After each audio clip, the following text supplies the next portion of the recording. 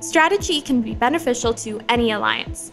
It allows for teams to properly coordinate with each other while using each robot's capabilities to the fullest extent. Strategy, however, cannot be done blindly. A team should focus on acquiring accurate data before focusing on strategy. After analyzing the data, the first thing a strategist should focus on is determining the outcome of the match if no defense is present. Based on the expected result, a strategist should now focus on how to maintain or prevent said outcome.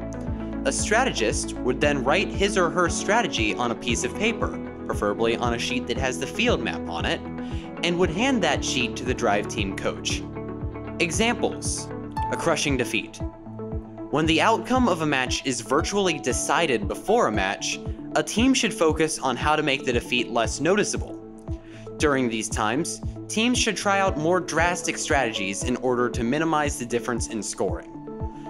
Coin flip match.